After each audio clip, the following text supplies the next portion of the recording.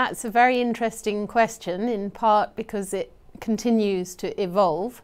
Broadband is internet access defined as 256 kilobits per second in either the uplink or the downlink, as established by ITU and the OECD, working together on definitions for common telecommunication indicators. Obviously, these days, and for quite a number of countries around the world, 256 kilobits per second is considerably outdated.